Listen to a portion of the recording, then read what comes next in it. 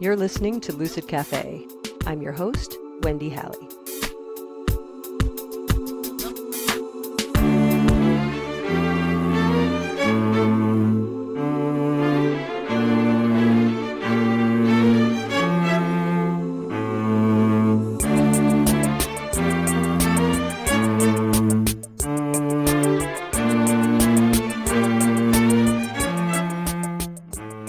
Hey there, thanks for joining me for another episode of Lucid Cafe. I swear, the time thing has gotten worse since the last episode, if that's even possible. It's like I'm arm wrestling with my schedule and calendars and clocks, and guess who's winning? That's right, not me. I'm trying to make friends with time, but nope, time's like, keep up, human. So that's that story. Enough of that nonsense. Today's episode is another really good one. We go into territory that I not only love, but I believe is vitally important and is where true magic lives, our dreams.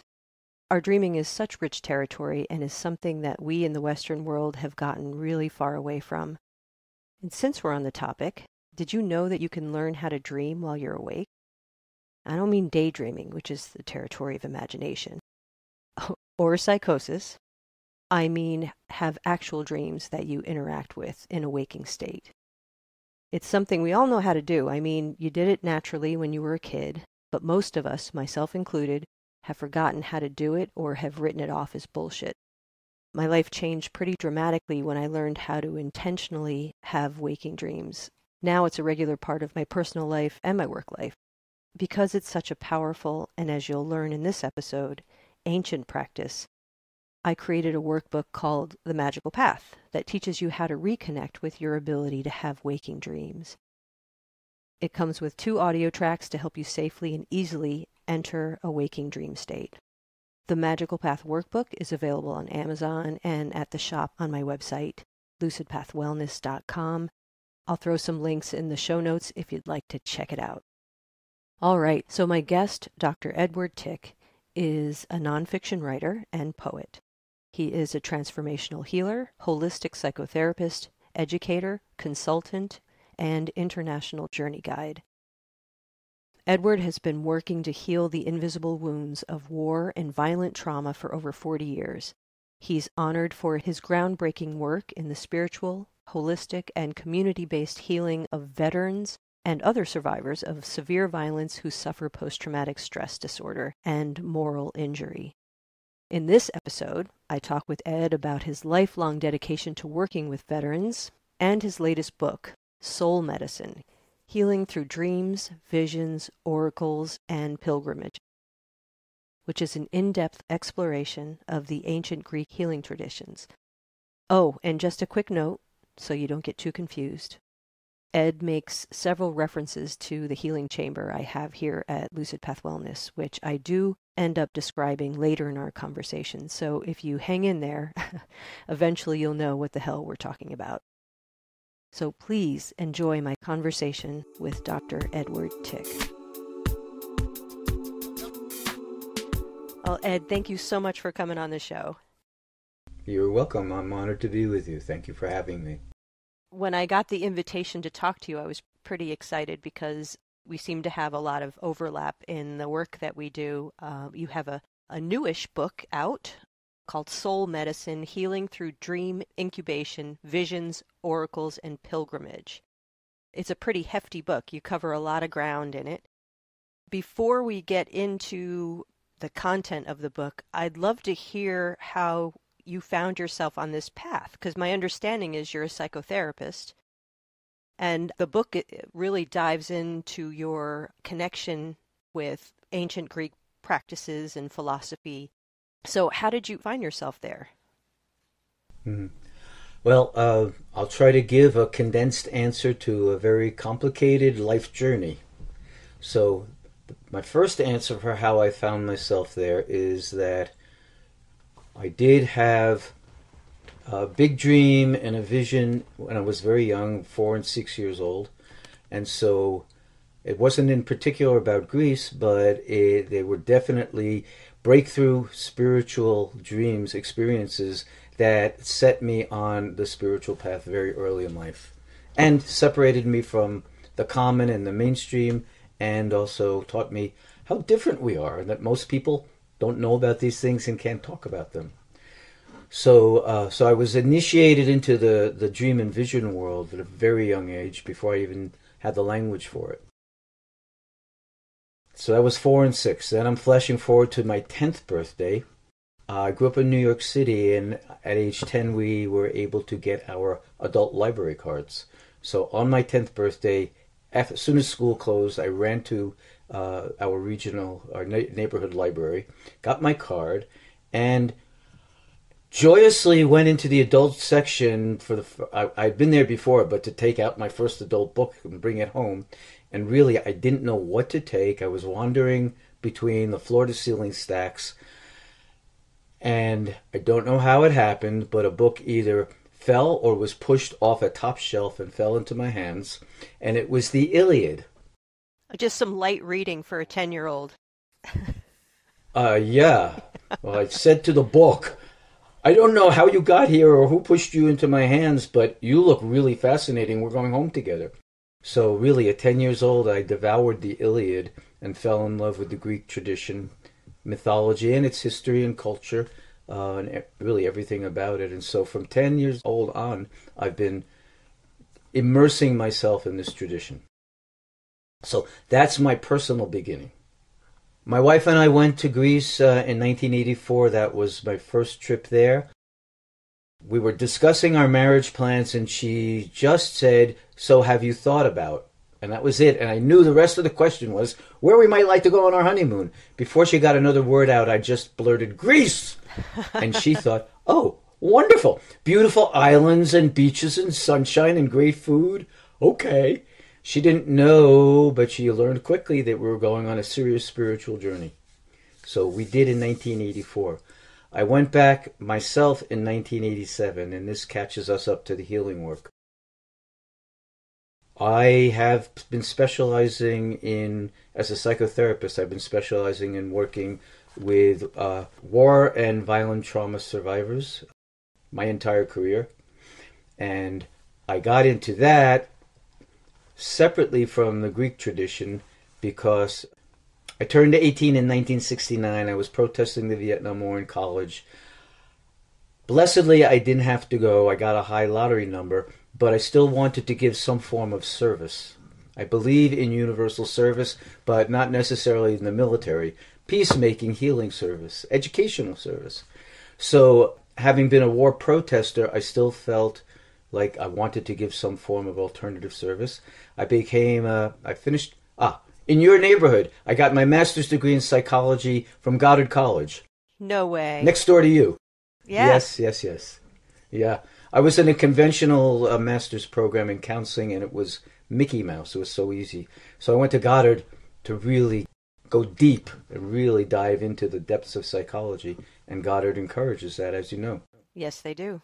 So I got my master's from Goddard in psychology in 1975, and very shortly after that I began practicing therapy in New York State in a rural area, and Vietnam veterans started to come into my practice.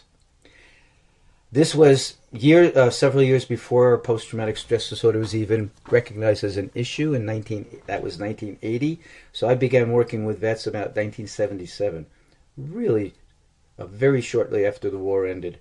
And I saw it immediately as a form of alternative service I could give. I didn't want to go to that. I wouldn't go to that war. I was protesting it. I had determined that if I was drafted and had to go and couldn't get out in any other way, the only way I could go would be as a medic. And it's in my family legacy. My godfather, my uncle, was a medic at the Battle of the Bulge and had severe PTSD his whole life. Wow. So I also inherited it. And though nobody talked about it, I saw it and I grew up around it. So I began working with our Vietnam veterans in the mid to late 1970s. And for about Oh, 8 or 10 years, I gave the best possible therapy that I knew how to give. I read and studied everything about war trauma. There was almost no literature in the psychology field about it at all. I'm drenched in the humanities and affirm that we who are in the healing professions and arts really should be drenched in the humanities and the arts and spiritual traditions, because that's what our patients need and that's what's surfacing in them.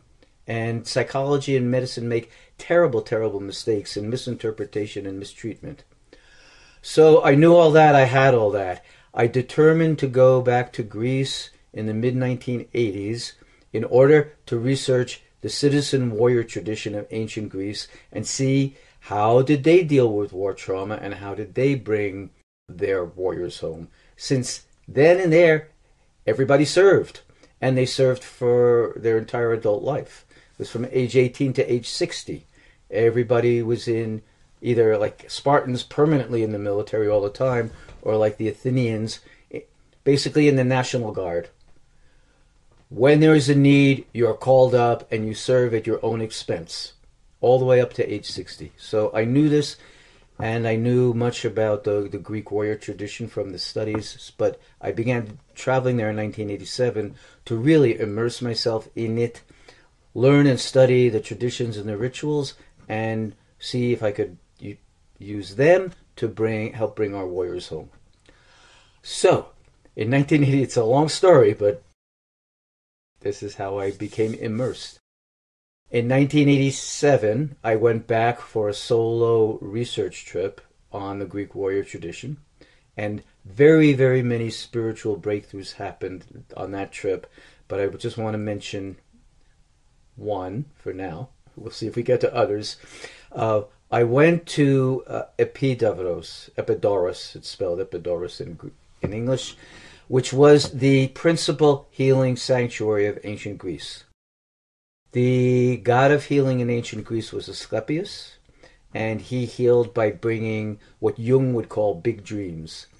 People went into deep incubation, withdrawal into the retreat centers, receiving holistic healing that is beyond the scope of even what our holistic centers offer. Some of us, like you, are trying to bring it back. Thank you. But it was really profound, comprehensive, holistic healing centers. I didn't know that at the time.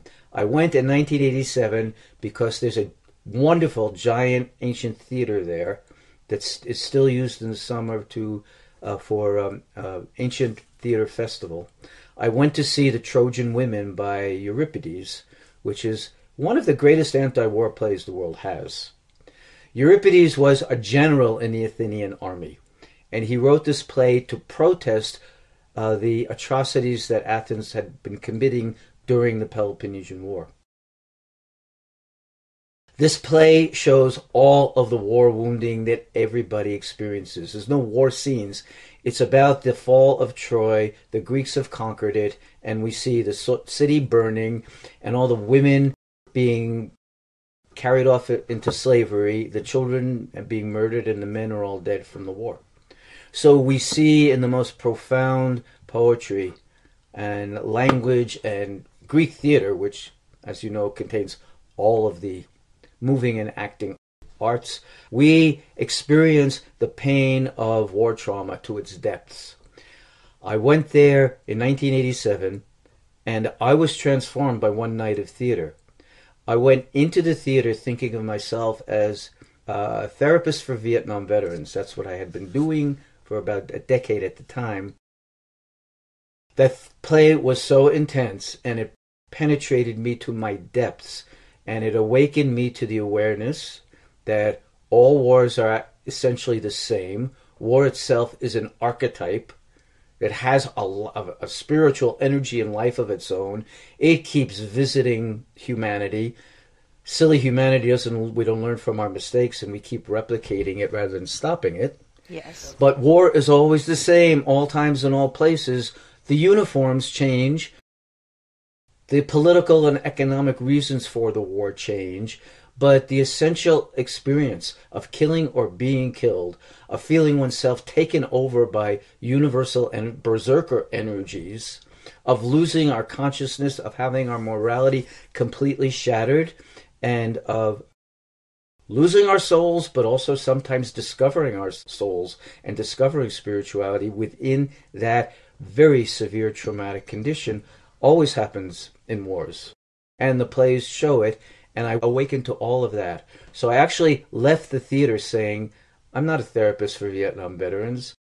I'm called to be a war healer and apply what I'm learning to all wars and violent trauma, all times and all places. And then I also said, why is this great theater and why are these plays performed in an ancient healing sanctuary? So from that moment on, I began studying and investigating the Asclepian tradition, the use of sacred theater as a healing tool within that tradition, but the holistic tradition, and especially how in that tradition healing dreams and visions were facilitated, and how to do that practice, how it was done in ancient times and how to do it in modern times. So from then on, I began studying it, and then, let's see, that was 87. So in 1995, I led my first Asclepian dream healing pilgrimage to Greece, and I used the practice then with extraordinary power and results, and really deep healing for the supplicants that came along, and so I've been doing it ever since.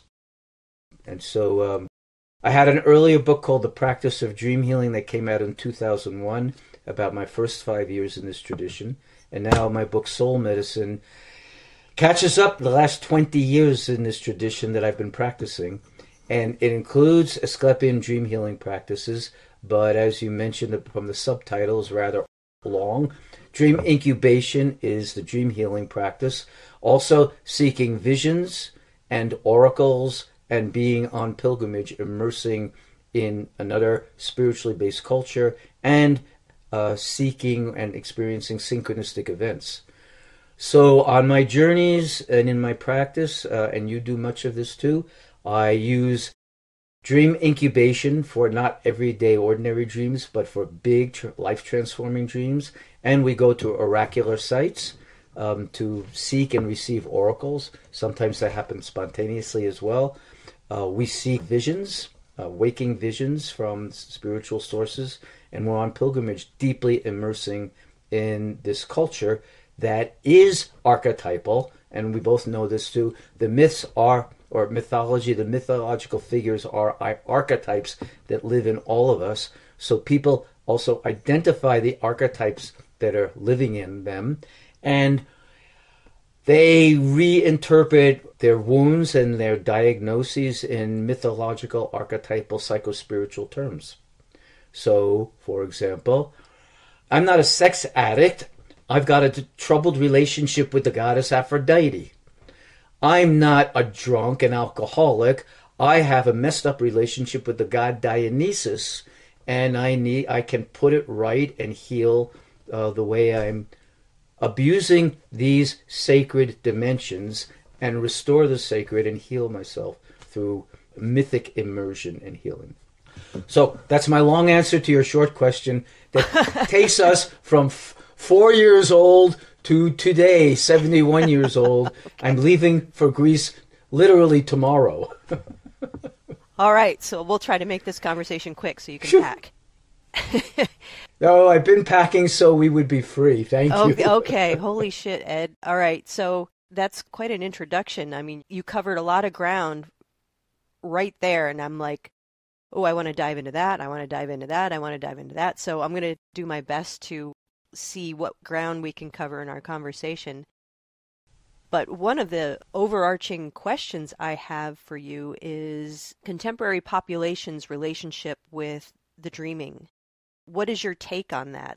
To me, it seems like such a remote relationship that we don't really have a relationship with our dreaming selves and the content of our dreams, really. Can you talk a little bit about that? Sure, yes, and thank you for that question. It's really important. All right, first, let's affirm that dreaming and being in dream time, sharing the dreams, reenacting the dreams in waking life in your community or tribe are ancient practices.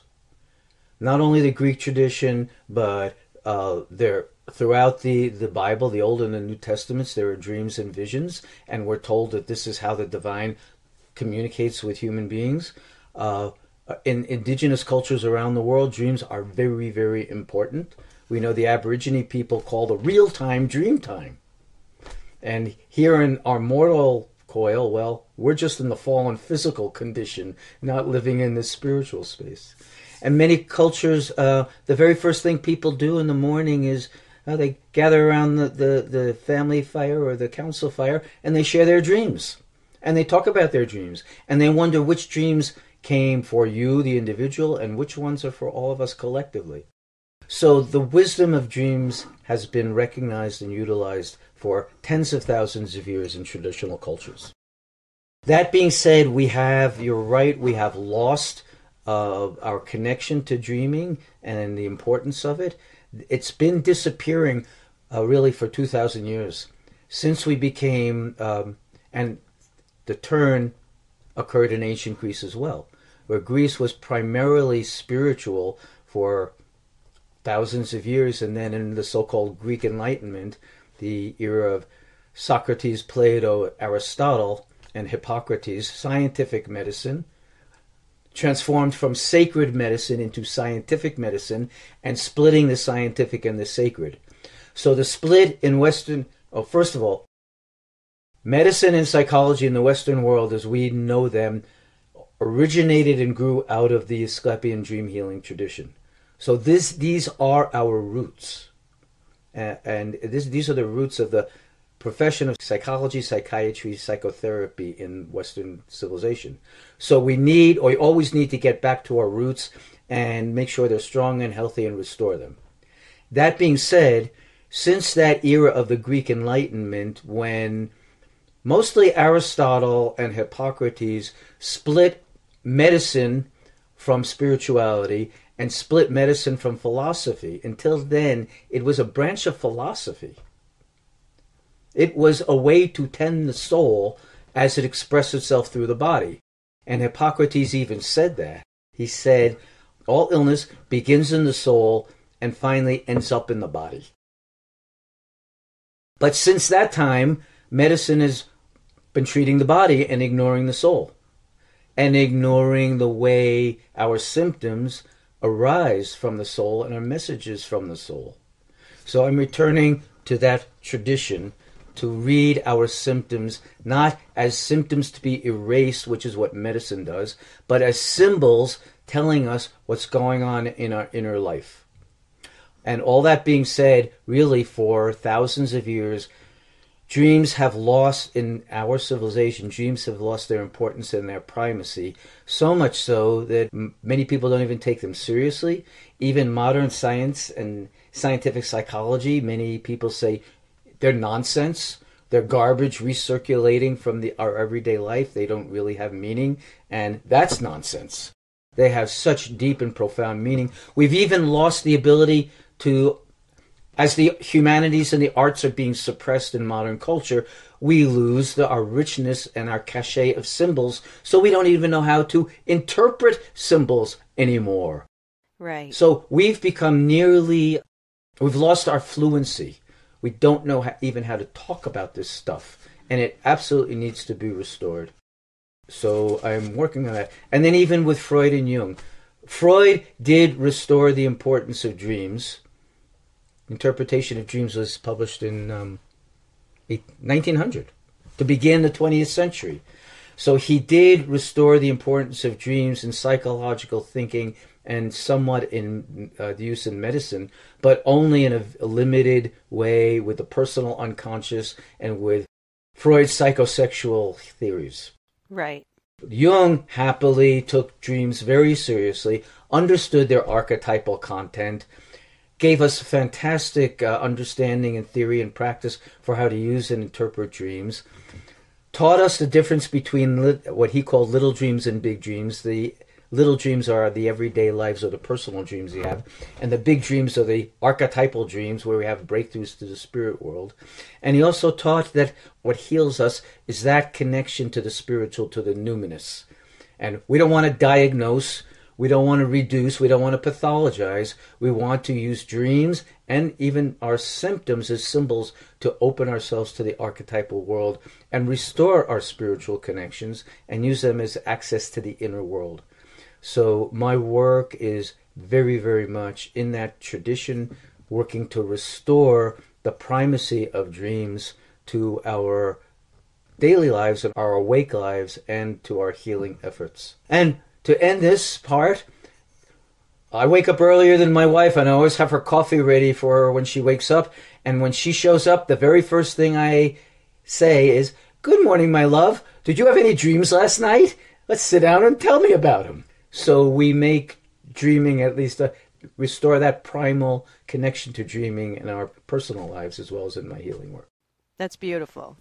Again, you covered a lot of ground. It sounds like when the science of medicine kicked into the collective, well, that materialistic perspective, there was no room for a soul, right? The idea of a soul, right?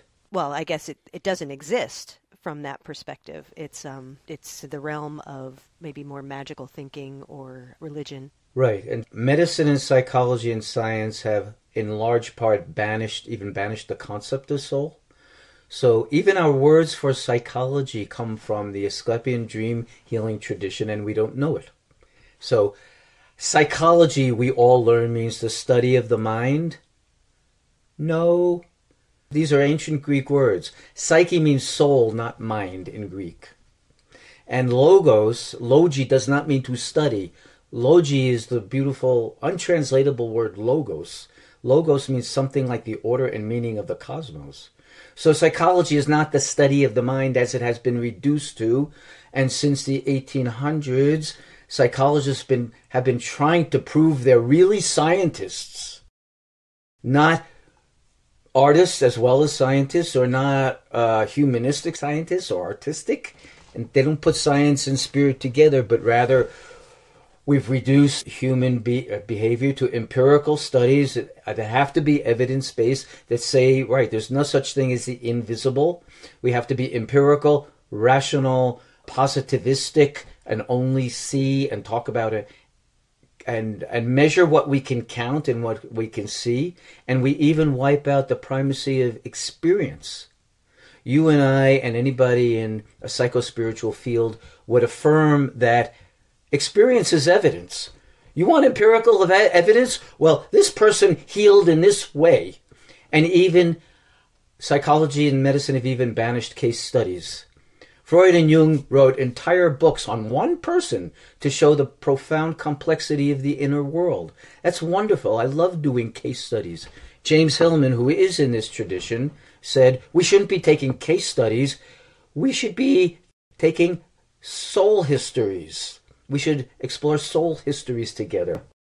So we need to depathologize and restore the spiritual and the archetypal dimensions. Psychology. Psychotherapy comes from this tradition. Psyche is soul. Therapeia is a servant or an attendant. So a psychotherapist would literally be a servant of the soul.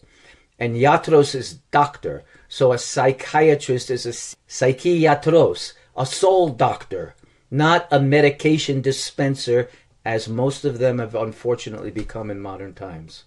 So all of this is about restoring soul that, you're right, has nearly disappeared as a modern concept. Even in one of my books called War on the Soul, after I had written the manuscript, I was asked, "You're talking about the soul. Well, people don't even know what that is anymore. Go back to your first chapter and you've got to explain to readers, what do we mean by the soul? We don't even know that in modern terms." So, yes, you're right, we've lost this, and that's part of our profound spiritual wounding and alienation, and all of the healing work I'm devoted to and you're devoted to are to restore the spiritual dimensions and reawaken people to the reality of their souls. And how would you define the soul? The droplet of the divine that's planted in each of us. We could extemporate on that, but that's enough. No. I think because so many of us are disconnected from the concept, I think it's important to maybe get someone who's doing soul level work, their perspective on what it actually is. Well, then let me add a little more from the Greek tradition that I use and rely on in my teachings and my pilgrimage over there.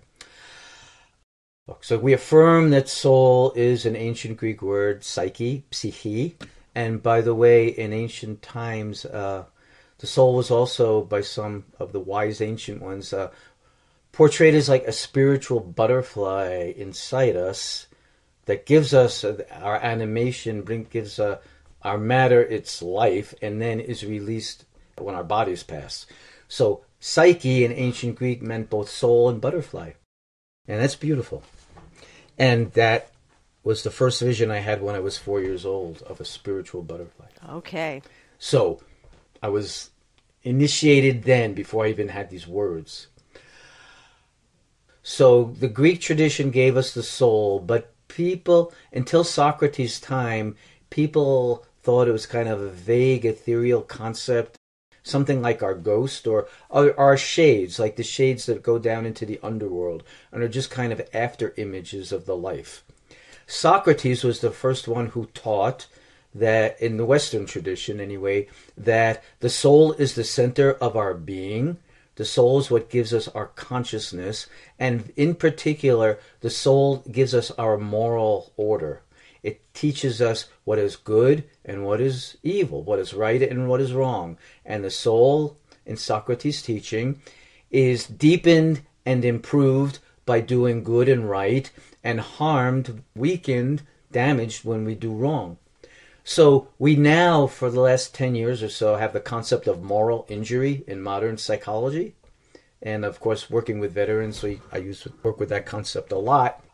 Our modern psychologists don't even attribute it to where it came from the early spiritual eras of Western civilization. But in fact, Socrates taught us what moral injury is.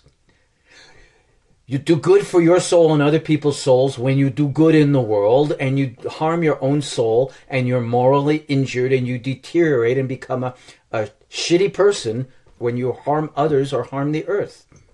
And that's moral injury. And that's what he taught us. And he also taught that we absolutely must live by truth. And so he was devoted to telling the truth and helping people reveal the truth. And there too, we are aligned with our souls when we're living in truth, and we're betraying our souls, and we're betraying the collective when we lie, when we don't live in truth, as tragically our culture is torn to shreds by this. Right. But the soul is the drop of the divine that gives us self-awareness and teaches us to distinguish between good and evil, right and wrong, and tries to guide us toward the good, the true, and the beautiful, so that we live meaningful and enriching lives for ourselves and for each other. Yes.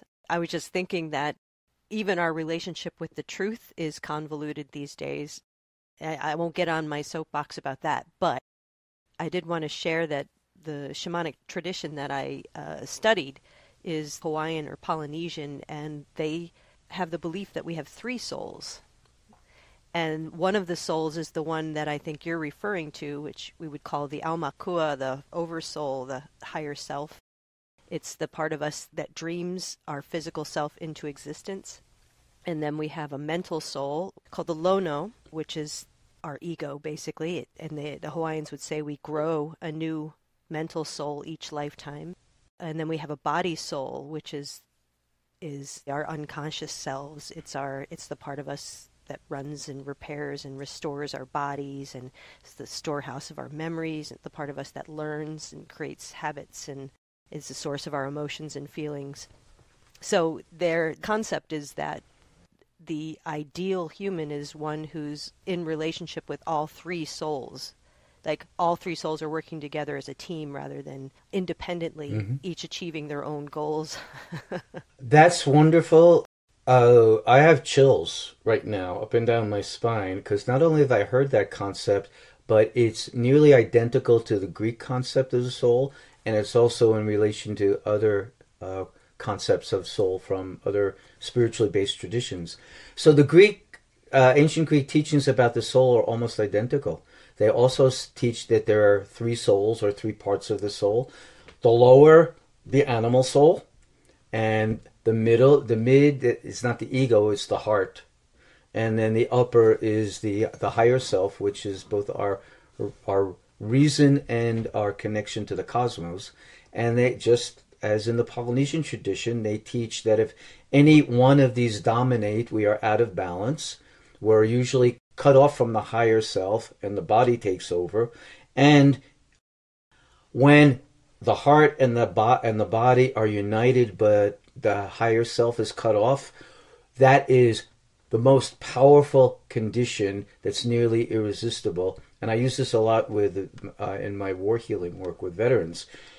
Their emotions and their guts have been really connected and become almost fused in the combat experience, and they're cut off from the higher self. And the Greek tradition teaches, as the Polynesian, that they all have to be united, and that if the two lower ones are united with the upper one being cut off, we're powerless against the animal in us. But when we join the higher self to the other souls, that's when we can gain mastery and control and become fully integrated. So the teaching is almost identical. I also work in Vietnam and lead pilgrimage there. The Vietnamese teach that, this is so interesting too, the similarities in healing traditions. The Vietnamese teach that we have 7 souls. Basically, it's the same as the chakras, that each chakra in the Vietnamese tradition is a soul, and that they can become lost and separated, and different illnesses, psychological or physical illnesses, are one or more of those souls being wounded or lost, and that in the countryside, healing is somebody's ill, so all the people in the village come to their house and they get up on the roof and they call the souls back through ritual and ceremony. When I take veterans to Vietnam, we've been to places where they experience combat and experience soul loss, and we stand on that site and we call their souls back. And Scouts Honor miracles have happened. I have a memory right now of standing at a very remote battlefield in Dak To in the northwestern countryside, where one of our men was an officer in a terrible battle, and that's where he lost his soul. We found a foxhole that he had actually served in, and we stood at that foxhole, which was the front line, and our whole group, Americans and Vietnamese, together faced the mountain where he faced the battle, and we cried out for Terry's soul to return.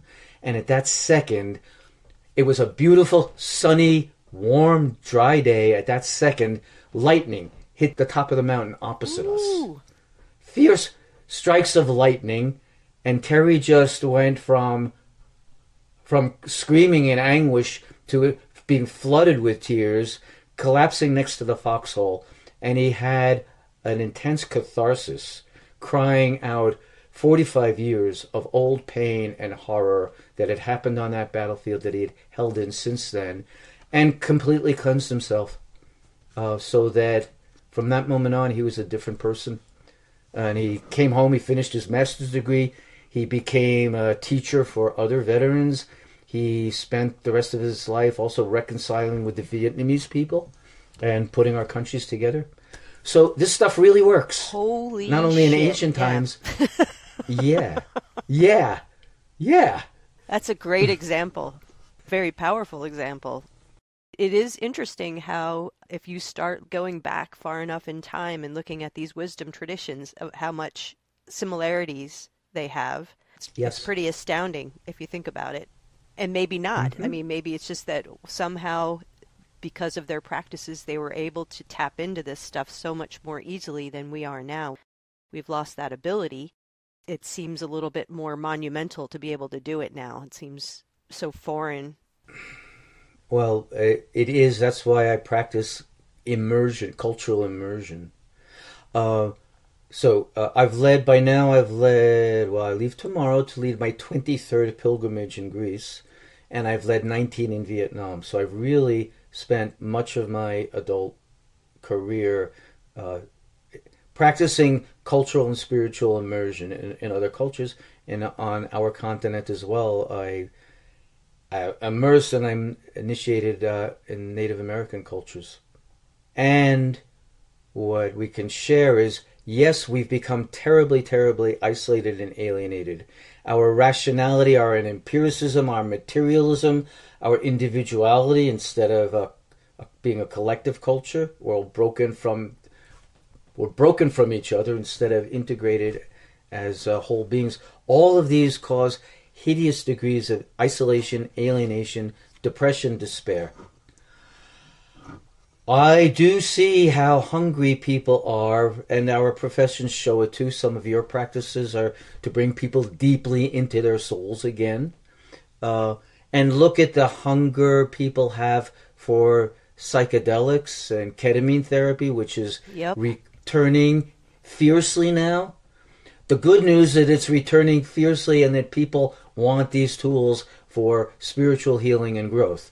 The bad news is the medical system is taking it over and controlling it and going to prescribe and pathologize it, and it needs shamans to direct the healing, not people from the medical world who are cut off from their spirituality.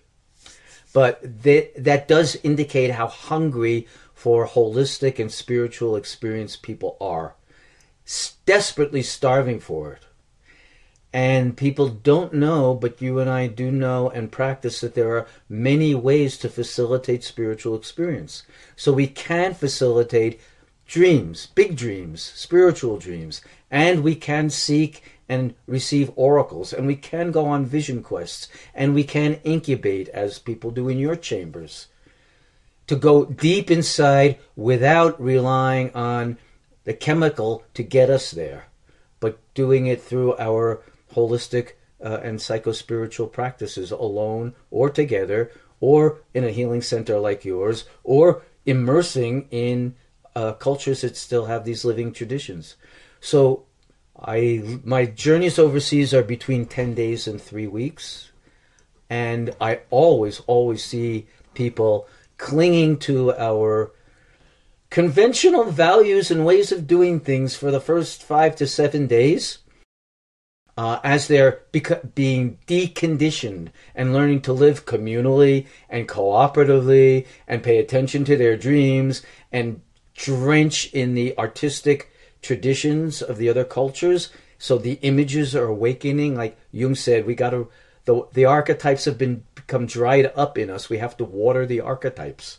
So go to museums, read poetry, study artwork, water your archetypes in every way possible. So people start to spontaneously change after 5, 6, 7 days in this.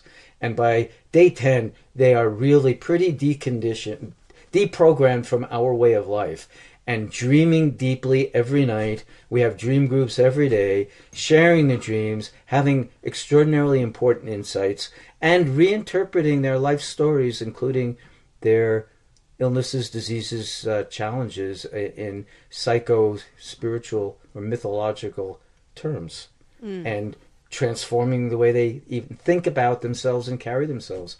So I see people doing really 5 or 10 years of intensive growth and healing work in the 10 days or 2 weeks that we're immersing in these traditions. It's miraculous and beautiful. It sounds incredibly powerful. For those of us who can't go on a pilgrimage, can you recommend a simple technique that maybe just a listener, like a little tease of your book, that a listener Sure. could take away from our conversation and play around with? Yes, absolutely. So I even sometimes facilitate incubations at home and even by Zoom. And even during the pandemic, I've done some workshops on this tradition. So people can seek big dreams themselves, for sure.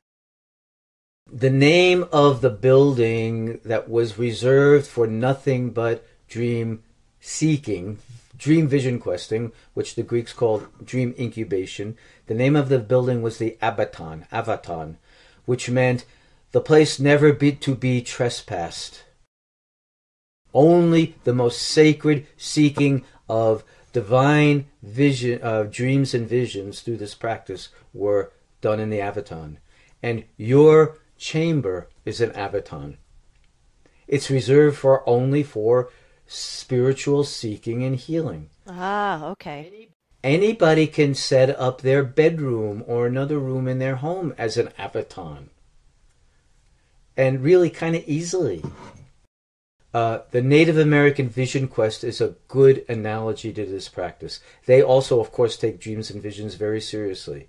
And at particular times in their life, going off to war, going through the adolescent rites of passage to become a young adult, before marriage, before when one is particularly afflicted, when one needs spiritual connection, they go out off into the wilderness from 1 to 4 days. Their tribe supports them. Their medicine people train and prepare them, and then they're on a mountaintop or in the desert or in a cave for 4 days alone, praying and fasting and just waiting and watching for a dream or vision to come, or an extraordinary natural event to come to them. Dream incubation in the Greek tradition is the same way, except it was done either in caves earlier on or in the Abaton, in dream healing sanctuaries that were holistic healing centers in the classical era. And we know that there were more than 320 of them all over the Mediterranean world, actually from Egypt to the Iberian Peninsula and northern Africa all the way up into the Caucasus. It wasn't only Greece. So it was quite extensive, and thousands of people used them, and we have records of about 1,000 cures and healings that had happened in that tradition. People can do this simply on their own, just using the model. So to any of our friends out there listening, you can declare yourself on a dream quest. You can decide to incubate yourself. You can read and study and practice about this tradition. Journal a lot about what you're seeking. Set your intentions. I'm going on a quest because whatever the issue is, I got irritable bowel syndrome and nothing has helped heal it. Or, as in my case, I have a wrecked back and the medical profession said the only thing they know how to do is surgery, and no, I'm not letting them cut my spine open. And I can stand up and dance for you. I've healed it. I've gone from being in a walker and hardly able to walk to being able to climb mountains and dance again. For real? For real. Yeah, for real. Wow. All right. Yeah. Yeah. And I had... Okay. I'll finish telling people how to incubate themselves. Okay. But first, I'm going to tell for real. I'm 71. When I turned 65, I was diagnosed with severe spinal stenosis, and suddenly, from full functionality, I really collapsed and I was in monstrous pain. I deteriorated till I was using canes. I was in a walker. I wasn't even in a wheelchair for 6 months. I was that bad. Oh, my. And I did say no to the conventional medical practices of, we'll give you steroid shots in your spine. If that doesn't work, we'll give you surgery. And that's all we know how to do. And you're probably going to be crippled the rest of your life. I didn't accept that diagnosis. And I did my spiritual work urgently. So I know this tradition and practice it. But on one of the trips to Vietnam, I was on canes. I was using 2 canes on that trip. I had my group in the Mekong Delta, and we were at a camp. I don't know. We might call it a retreat house or B&B, but it's run by a dear friend of mine who was a Viet Cong veteran, and he's built himself an encampment on the Mekong Delta, and he's got primitive guest houses there. So we're sleeping right on the river. And one year when I was there with this affliction and sleeping in a cot in my little room that was built on stilts over the Mekong River, I had a dream in the middle of the night that a giant snake came out of the river, climbed up the pilings, into my room, up my cot, and then climbed on my body, and it bit me in the left thigh and sank its fangs into my left thigh. Nice. Okay. I'm pointing to it right now. I can feel the spot where the fangs went in the dream. Okay. All right. I woke up in incredible pain, screaming in pain from the snake bite. But then I realized, oh, this was just a dream. What happened? And from that moment, for a month, I threw away my canes. I was dancing. I climbed hills again. I was dancing through the streets. It was all gone. That snake bite was exactly the formula of an Asclepian dream. The snake was the key healing animal of Asclepius. It's where we get the caduceus. He's the one who had the single staff that was snake wrapped that has become the symbol of medicine.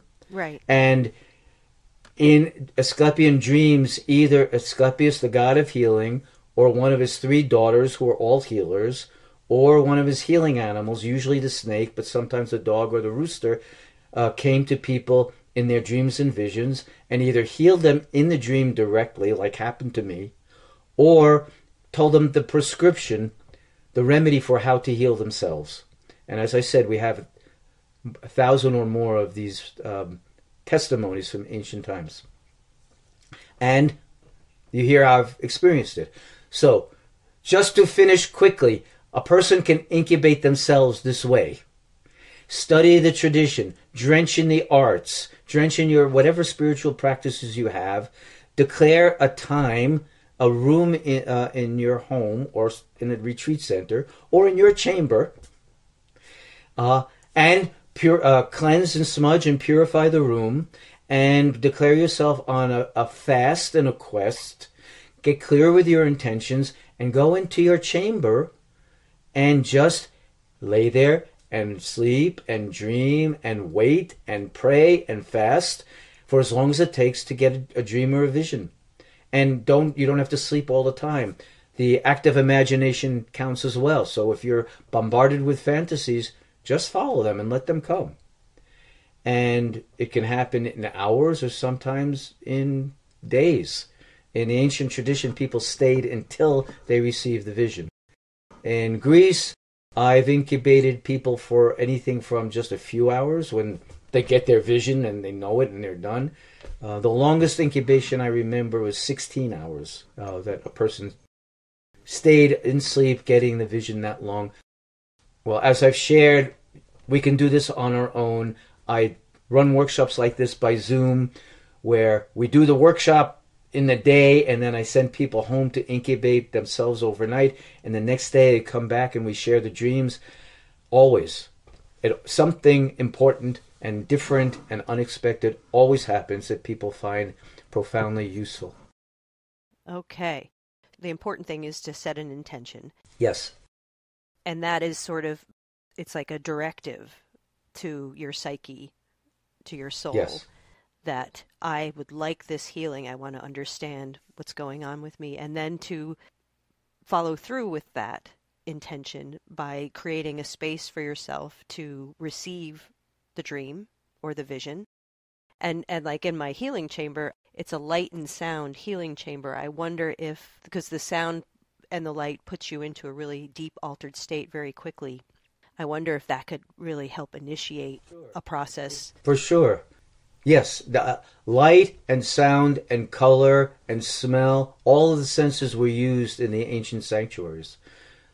So for sure. And I've brought people who are holotropic breath workers to Greece. And we've done holotropic breathing for incubations. So yes, any way we appeal to the senses and drench people in the senses helps and intensifies the process.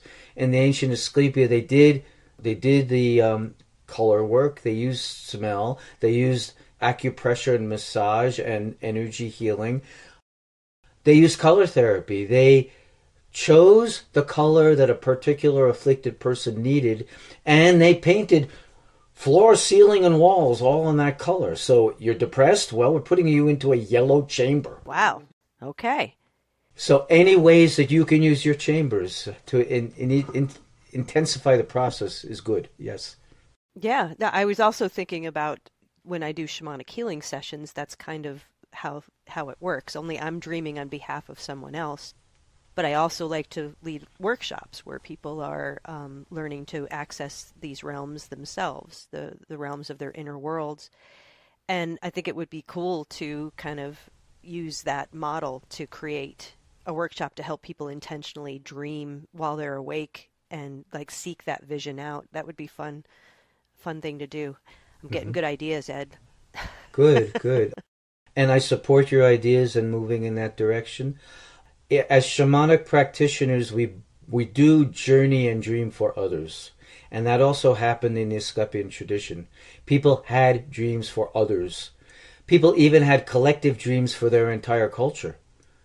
Wow. When Rome was in plague, Rome sent an envoy to Epidaurus to dream for the entire city to find out how to get the city out of plague. And it's a long, beautiful story, but snakes appeared and told the envoy to bring the god and the snakes back to Rome and build an Asclepion there to heal the whole city, which they did. And the remains of that sanctuary is still there. So we dream for others as practitioners, and we or others can dream for others or for the collective as well. So this is how I've pushed the practice. I facilitate dream incubation when we're in Greece, so people are dreaming for themselves, so they become their own shamanic healers and practitioners.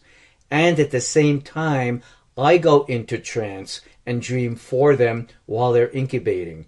So when they come out and the next day they present their incubation dream and we work with it, and I also present my incubation dream vision for them, and we work with that, and we put them together. So we've got two people traveling in the shamanic way, bringing back the visions.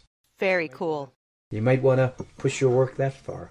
Or maybe we can have you come out for a workshop at some point here in Vermont. Oh, I'd be honored and happy to, yeah.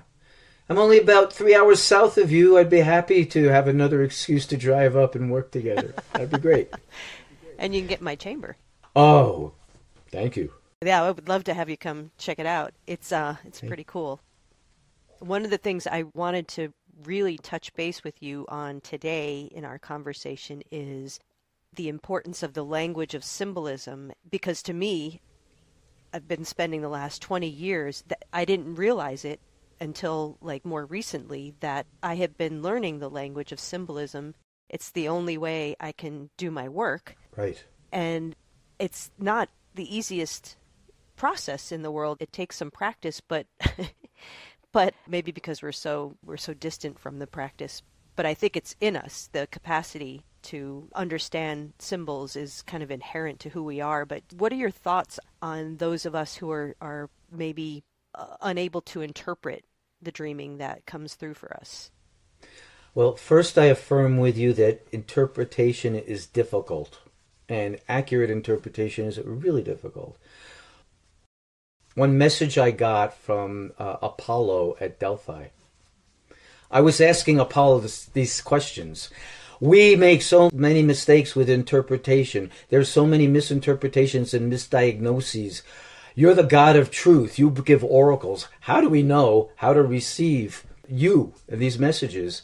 And the answer I heard was, I or the gods, the spiritual sources give us the symbols, and it's our job to interpret it. That's our human contribution to the entire process. And I said, but Apollo, we usually get them wrong. And Apollo said, yeah, that's what makes interpretation the most difficult and highest art form. So go back and learn it. Heraclitus, who's famous for being the philosopher of change who can't step into the same river twice, he also said, the God whose oracle is at Delphi neither reveals nor conceals, but gives signs. We're going to get the sign or the symbol, and it really is our human task to interpret. So that being said, again, Carl Jung said this, and also the great American humanistic psychologist Rollo May said the same thing. They both said people should not study psychology first or early on in their education. We don't know enough. We're too immature. It's esoteric wisdom after we understand how the inner world works. if you want to understand the inner world, drench yourself in the humanities and the arts and the spiritual studies. Learn everything you can about the world's use of symbols. From ancient times and modern times, in every culture you can, and artistic symbolism, drench yourself in that and develop the largest cachet of symbols you possibly can, because that's what shows up through the unconscious and in our dreams and our visions. That's what's going to be revealed to you. So the first thing I would say to people is that drench yourself in the humanities and the arts and spiritual traditions, and just read and study and go to museums and do artwork and write poetry and dance and really drench yourself in it and bring the arts and the humanities back to life in yourself. That being said, also work long and slow and hard on learning how to interpret. Don't ever reduce symptoms to the event itself. That's what needs to be treated. We mistake symbols for symptoms, and we try to treat the symptom to eradicate it, and our medical and psychological professionals, by and large, think that's the problem, and it's not. Yeah, to me, they're stories, right? They're always stories, right? Plato said, way back, most people mistake the consequences for the causes and try then to treat the consequences if that is going to eradicate a problem. Same thing. Symptoms are consequences of what is disturbing our soul. So if we just wipe out the consequence, another symptom is going to arise in its place. Right. We have to dig through it and understand what it's trying to express to get down to the cause. And if we get down to the cause, that's our soul's condition. And when we change that, we'll stop manufacturing symptoms. So we also please stop thinking in terms of diagnoses and pathologies. One of the concept I introduce in my book, it's not my own originally, I've developed it in collaboration with some colleagues, but we're talking about learning your biomythic narrative.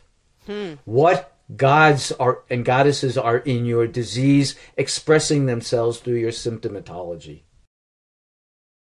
Don't just wipe out the symptom. What gods and goddesses are in it? What is it trying to say to you? Just what, as you just said, Wendy, what is the story? What's the story that this symptom is trying to help you tell? I love it. But then the tricky part, again, is in the interpretation, because your intellect is going to want to kick in and start analyzing.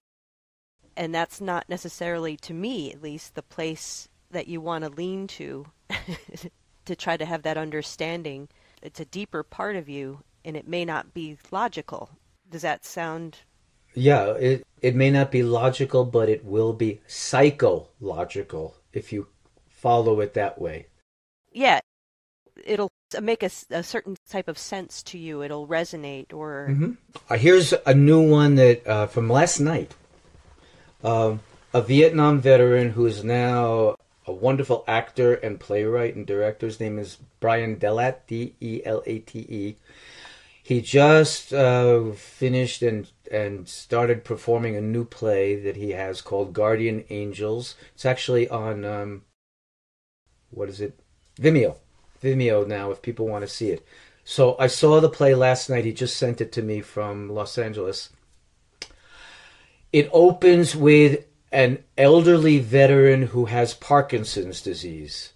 Brian plays all the parts. It's amazing. So he's an old veteran, shaking and barely able to talk with Parkinson's. And then he tells the audience, I'm going to tell you my story and how I got here. And people ask me, why don't I just die? And no, this actually is life-affirming and gives me hope. And I'm going to tell you why. So then he goes back in time and he tells his story in several parts, but the most important and relevant part is he goes back into the Vietnam War and he shows us the character in combat experiencing utmost terror for the first time in his life. And what do you know? When you're terrified, you're shaking like you've got Parkinson's. Okay. And he had to learn to hold that in and contain it in combat so he could function and not break down and be killed himself. Damn. And then when he came back from war, he's still holding it in, and nobody ever treated his PTSD this way. So he held it in until he became an old man.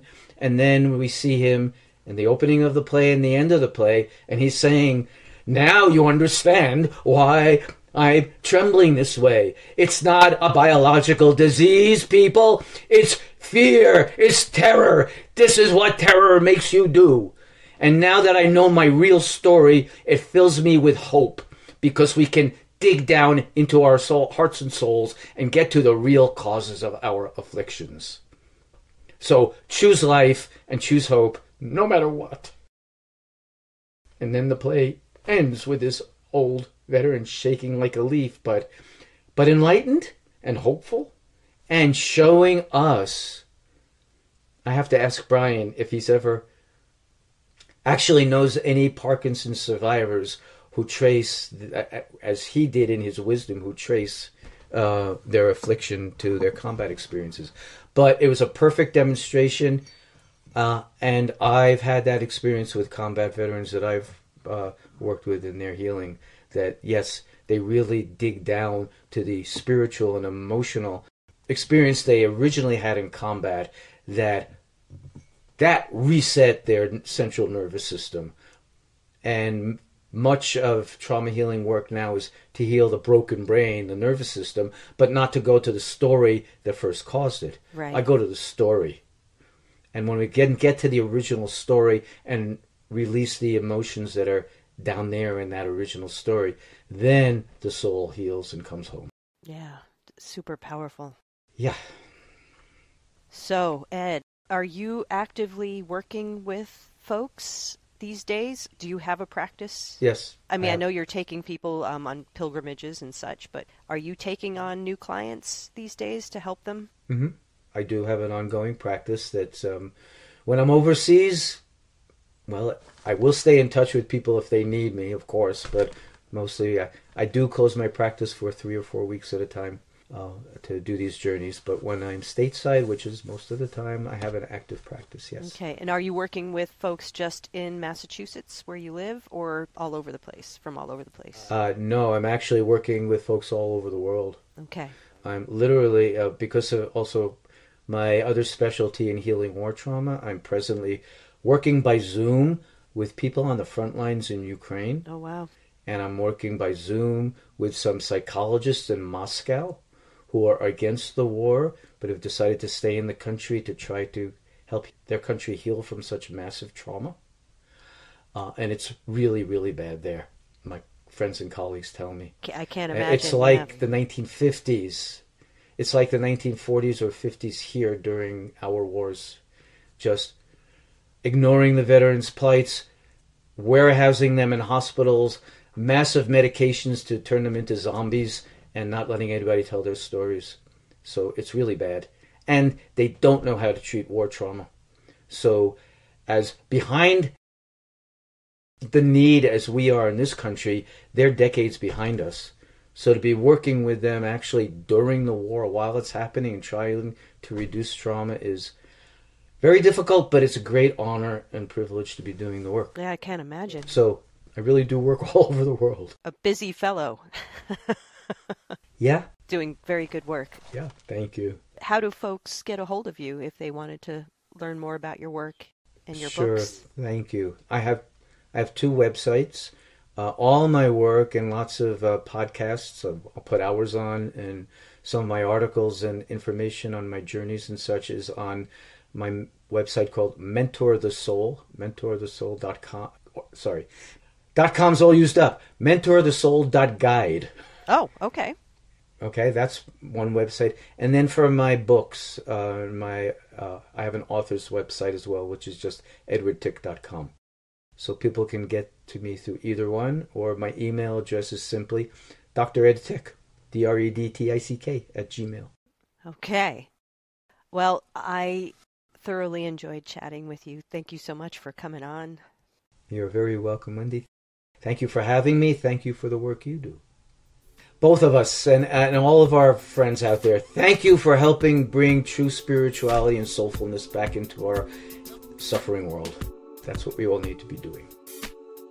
Wouldn't it be cool if dreaming was woven back into our daily experience?